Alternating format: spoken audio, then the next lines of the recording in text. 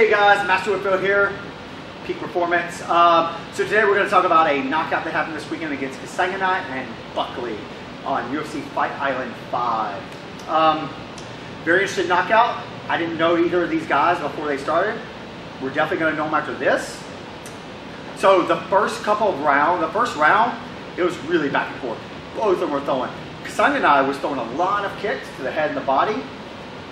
Buckley, not so much, which is why this surprised me a little bit. He threw maybe under 10 kicks throughout the whole 2 rounds, the round and a half. So it wasn't a lot of kicks by Buckley. So the kick that happened was a jump spinning back kick, which really, if you've done martial arts, you've done this a lot. And this was a really cool one, how it happened, because it was more of an accident. Master Rago, can I use you? All right. So we got Master Rago. He's going to play Kasanganay. I'm going to play Buckley. So, as I said, Buckley wasn't throwing a lot of kicks. He was throwing a lot of punches to the dome and success. Kasanganay was starting to bruise up, I think, on the left side.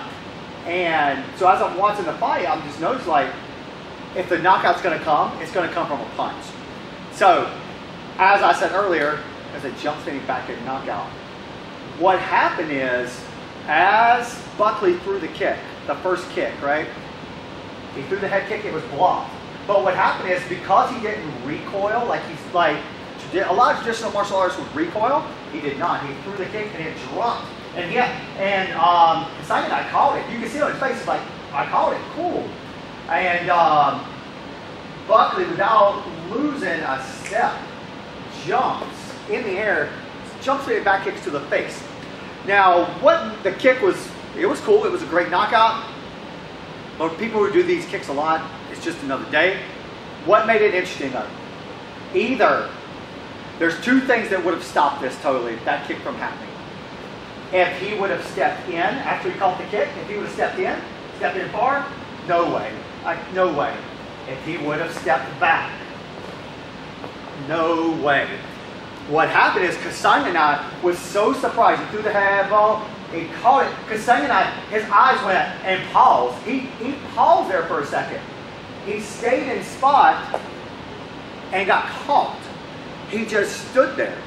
So to me, that was the more interesting part, because he couldn't believe he caught it, and he went, and all of a sudden, without skipping a beat, jump spinning back kick to the face.